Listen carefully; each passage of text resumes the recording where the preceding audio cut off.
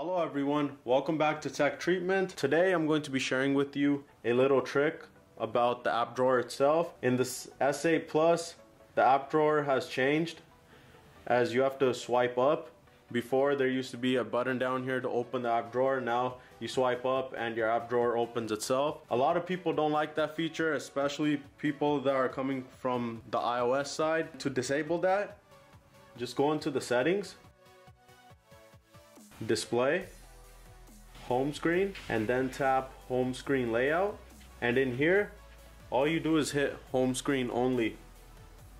Once you do that, hit apply. And now if I hit the home button, as you can see, swiping up, the app drawer itself is gone and all the apps themselves are swipeable. The layout is the exact same as my iPhone 7 Plus. All the apps are now basically on the home screen and all you do is slide to see your apps. If this video has helped you out, please don't forget to hit the like, share, and subscribe button. Thank you.